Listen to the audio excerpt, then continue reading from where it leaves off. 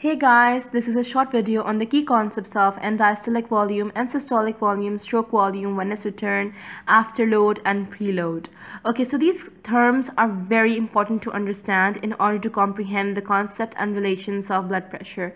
So let's start. In this pic, you can see 4 stages, and in stage 1, the bottle is in the relaxed state or in diastole, and it is being filled by water. This water is the venous return which is coming from the tissues. Now, in stage 2, the volume of water present by the end of diastole is the end diastolic volume. This volume produces a load on the walls of the bottle, which is called the preload. Next is stage 3. The bottle gets contracted, as a result of which the water is pumped out. This pumped out water is basically the stroke volume, and the load against which the water is pumped out is the afterload.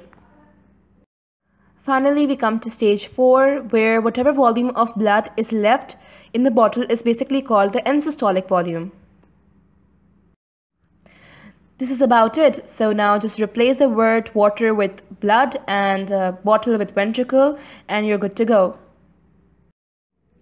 In the end, I just wanted to add that these are obviously not the formal definitions, and for the formal definitions, refer to your textbooks or the internet.